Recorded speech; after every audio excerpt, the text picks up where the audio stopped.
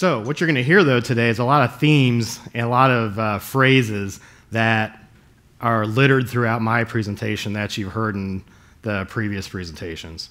Hopefully you grab them. If not, I may make sure that you hear them. All right, so look real quick. This is the agenda. It won't take that long to get through, but a little bit of background. Why are we focusing on APIs? Program history, enablement, evaluate your program, and then lessons learned. So first is the background, and again, what I'm going to present to you is not Cerner healthcare APIs. I forgot who was talking about the fire APIs as well. That's not what I'm going to be talking about. We're talking about internal enterprise IT APIs. So a little bit about me, 14 years at Cerner, a little over 23 years of IT. My first IT job was a computer operator on a Unisys mainframe running Mapper. I mean, anybody, does that sound familiar to anybody? Right? Okay, there's two. All right, you guys are my people. That's good. I literally just put a cartridge in the Unisys machine and sat down and took a nap. Now I own our enterprise shared application services team, so we own data analytics, identity management, system management, and integration services. So we are doing exactly what a lot of the talks were today. We are decentralizing our services and our platforms. So I own the platforms. As an example, we do use WSO2. I own WSO2. But we don't own the APIs that are running on WSO2. We push that out to the business. We want them to own those rather than us, which just slows them down. I don't want centralized teams owning that. I want the business to own it so they can be much more agile than us. And most recently, I'm driving our corporate cloud adoption. It's actually, again, I get to nerd out a little bit in that. And again, being the first group to do that in enterprise IT, it's kind of fun. All right, who is Cerner? We're a $5.5 billion healthcare IT company based out of Kansas City, Missouri. Anybody been to Kansas City? I'm going to ask you questions just so you guys are moving a little bit. Kansas City, Missouri, not Kansas. All right, there's two of them. We have about 29,000 associates, and this is what's really nuts: is we have over 3 million users of our commercial software across 27,500 clinical environments. So at one point, we had a metric that we use in these speeches where I believe it was 25–30% of all healthcare data was flowing through our data centers. So when you think about that, that's a lot of responsibility. So let's dive into this. Why an API focus? Why are we discussing APIs? And a lot of it is similar to what you've heard today. We had very deep architectural coupling, so we made some bad decisions about 15 years ago, of course, before I got there, but where we had some deep integrations, direct database access, and that just kills us. When those systems try to do upgrades, it's very painful, and those upgrades take over 6 months, sometimes a year, just because of all the embedded integrations. Because we're a healthcare company, we have several different types of networks that we have to traverse as enterprise IT. We have our healthcare, which is very secure. We have our corporate, which is secure as well. And now we have 2 different public clouds that we're integrating with. We also, as I mentioned, we had some very old technology, and when I say slow dev process, the fastest we could deliver software was a month. So we had monthly releases, which was, again, very painful. They had to be very coordinated. We had several release managers that made sure there wasn't any impacts across each of these groups. Again, it was not fun. And last but not least, systems were very unstable because of the deep integration. If one thing went down, it was just a domino effect. So we had to do something different. We had to do something drastically different. So a little bit of history from our perspective. 2014, I owned our support tools, and I released a service catalog, IT service catalog. And as people were using it, and one of my architects and I were chatting about it, we started to kind of play some what-if scenarios, and we said, what if we could not only have a service catalog, what if we could have a API catalog, and what if we could have a data catalog? And so as we were talking through that, we scoured the internet, and we actually tried to install and run an API management system, and had some challenges with it. I actually had some resource challenges as well. So we kind of put that on hiatus, and then in 2017 we re-engaged and tried to have a fresh look at API management. And with that, we actually got some funding. And I'm going to really drive into that. But a lot of it was because our business did not trust that we could manage these systems well. And they did not trust as these integrations were working. And so we used that, and we moved forward with our API management program. So what we did is we kicked off, again, we are decentralizing, so we kicked off a enterprise data platform, which is where we are completely modernizing our what Cerner knows as our data platform, moving from a very large, possibly a California company that starts with an O, that we run our data analytics and data warehouse on, to a cloud native platform. And along with that, we are driving API management and really an API first concept across enterprise IT. The reason I put both of those there, though, is there's a gray area across that, and there was just a slew of emails during this meeting today where we had an internal IT group that wants to use some of our data that's in our data lake, and we're going back and forth on whether or not they need to get that or get it there or out of an API. And we're really trying to drive API, even to retrieve data out of our enterprise data management system. And this may be a shock, I'm even trying to drive our data stewards and report writers to pull data via APIs. We like the concept of a life cycle, and we like the concept of running that API and versioning it. So we started these programs. How do we enable it? How do we enable it for success? First thing we had to do is we had to define what an API was. And I heard this earlier, which I loved. An API is a product that's consumed by developers. That's our definition of how we believe APIs need to be managed. Being a product, that means there's certain things and characteristics of a product that we have to drive. So we wanted to stick with that definition. We also had to invest in the engagement, and this is me. And again, I'm coming at you from a leadership perspective, and I hope those that are managers in the room will be able to pull something away, and as well as architects and fellow technologists. But I had to drive this from a cost perspective. This is obvious, but when internal IT, we don't exactly make money for Cerner, and so we are not the high man on the totem pole. We have some challenges with budgets, and this was no exception. When we drove this, we submitted a rather large budget, and it got cut. And it got cut drastically to a point where there wasn't anything on the market that we could actually purchase. So we reevaluated, and we are going through an open source discussion, and that's actually where we reinvigorated our look at WSO2, and we went forward with WSO2.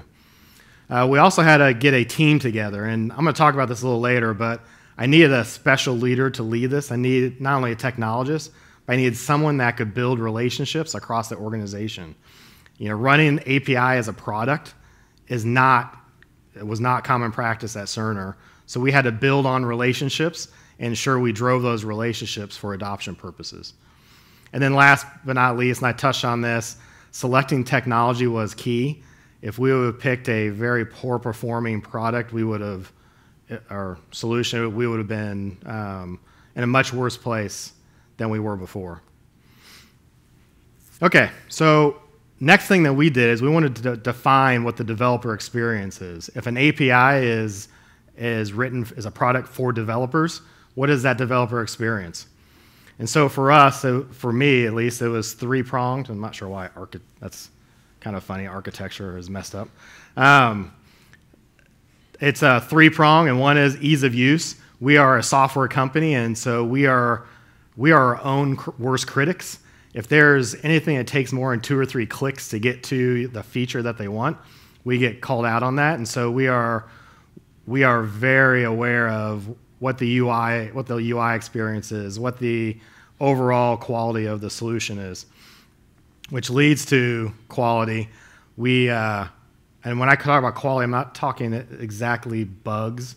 What I'm talking about is Disneyland and Disney World, right? How many people have been to Disneyland? Sorry, in Missouri we usually go to Disney World. Right? You go there, it's a show. Everyone's on a show. The employees are called actors. Everything it is an experience and a half, and that's why we spend oodles of money so our kids have a smile on their face. That's what we're referring to when we say quality. We want a very high quality experience for the developers. And last but not least, the architecture. I mentioned this before, but because we have to traverse all those networks, and you can imagine there's a lot of security scrutiny on those networks and how we integrate with them, we have to have a very solid architecture. All right, so then we get to what's really important to me, and that's the program values. So first on there is cost. And again, I need to provide to my executives and my leadership how much this program is costing us, but I always want to keep an eye on it. Am I managing costs well? Is it skyrocketing? What's going on? Agility, we have got to release fast, and I heard this as well. We need to enable the rest of our developers to be fast. I can't provide something and then it causes them to be slow, even if we can release, daily. Reliability, that's very common sense now, but we could not risk we were having multiple incidents a week. We couldn't do that anymore, and again, we had to focus on reliability. Again, this is one of our values. Security, are we providing a secure solution for our developers? Are we providing a secure solution for Cerner? And then that all is wrapped around the developer experience. So this is the program values. And what we do with this is we all agree to these, whatever your program is, and then we lean on them. And I'll talk about that in a second, but we make sure that whenever we do releases, when we have some issues, we come back to this and we try to understand, are we doing the right thing? Next, we want to define the engagement. So this is organizational change management 101. And so for me, again, what I try to do is we look at our target audience and our target developers or dev orgs, and we try to figure out who we need to build relationships with, who do we have relationships with that we can leverage, and where are we lacking relationships. And then meetings, and more meetings, whether we're driving the meetings, whether we're asking to be involved in leadership meetings, we have to get the word out about what we're doing and start to get the reference architecture out, the patterns, the paved road for associates.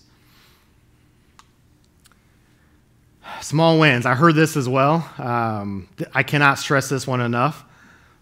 You have to celebrate your small wins. So as you build your program, each small win you have to celebrate and build upon that.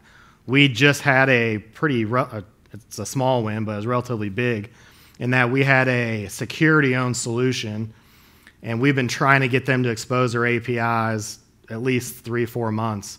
And about 1 month ago, almost to the day, they finally agreed to it. And a lot of it was because of the solution that we were providing with WSO2, that they can provide their own RBAC. They can provide their throttle the data that's coming through. They loved it, and they knew they couldn't do that just with their own app. And so we have that win. We're going to build on that and try to push them for some more APIs. And then data. You've got to understand what data you're going to measure and how to use that across your program. And then experiment. So one thing I offer my teams is I want you to try things. If something doesn't work, that's fine. Stop it, and stop it quickly, and try something new. It's okay to try different things in a market or in your marketing campaigns. I'll leave that one there for now. We'll come back to it. And then that's all umbrellaed under marketing. And so one thing that IT does not do a very good job of is marketing. If anybody in here thinks you do a really good job in your internal IT, I want you to raise your hand and we need to talk because I want to learn from you. It is hard. Being technologists, we don't do a good job of it. I am very proud of this team and what they've done. And I'm going to share a couple of them with you guys really quick. And if any of you are in New York, you saw some of this. But we wanted to create a product out of WSO2 and get a theme that everyone could wrap their hands around. So we're actually have rebranded WSO2 Rapid. You can see the little play on words there. And we have stickers. We hand out the stickers. It's been fantastic. We do enablement workshops where we've had WSO2 come out and with another partner of ours, Pivotal, and we put on these workshops where, we have room 30 people, I think, at least, that come in and they learn how to use WSO2 and Pivotal in real use cases. And then we have a couple of guys, more the younger group, that think they're pretty clever. And so they originally, the bottom center that was our first stab at marketing. It's called Bob, and Bob was not a very good developer and didn't think big system, and it talked about his challenge with API management. Well, then we graduated up to Bert and Gert, who are cartoons, and the cartoons are, they share their experiences. Then they really upped the ante, and I actually found this on the bathroom stall. They put a strip in there, and it's really weird, and it says, "Did you know people are watching you?" And I have no idea what that has to do with the Rapid platform, but it was kind of weird that it was in a stall. But anyway, they really upped it, and I'm proud of what they're doing. And this is a really cool one. So we weren't pushing them. This is our global team in Bangalore. We did not push them to drive this. They wanted to market it themselves across India. And what I'm even more proud of is the top center. That's not even our team. So we have a support product, and that's the support products team. They were so happy with Rapid, they actually got a booth together and explained how Rapid was helping them provide APIs to the business. So that's where you want that word of mouth, and you want other groups speaking for you. So that was a proud day. And kind of wrapping up the engagement piece, we all want perfection. Being a leader, I want to see that perfect program. I want to see things execute flawlessly. Reality is there's not a perfect program, so don't expect perfection. You can aim for it, you can strive for it, but you're not going to reach it, and you have to be okay with that. And that actually took me a while to be okay with that. Okay, so now we're going to transition. We talked about enablement. Now we're transitioning. You're in execution mode. How's everything looking? Again, you go back to your values and you examine, are we still providing agility, reliability, security, managing our costs, and having a really good developer experience? You lean on those. How do you understand what you're doing? Well, you look at your data. So the top two, one on the left, if you can't see it, is our APIs published. One on the right is subscribed. And so we look at that data, and if our subscriptions aren't as high as what we really want it to be, then we'll adjust our program and go talk more to consumers, understand why they're not subscribing to our services. Our API is not good. And the key is, once you review that data, it's okay to adjust. Again, adjust what you're doing. Maybe it's more blogging. Maybe it's, heaven forbid, more meetings and taking up that precious time. But you do what you need to do. So you adjust, and then you rinse and repeat, and you adjust. And you rinse and repeat and adjust. You constantly go through this effort. You have to commit to this process for your program to be successful, and we've done a really good job of that.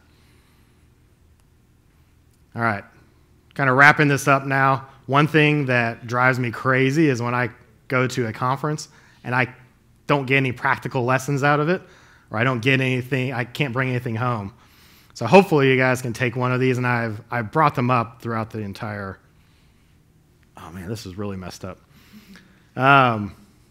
So first things first, establish your core values.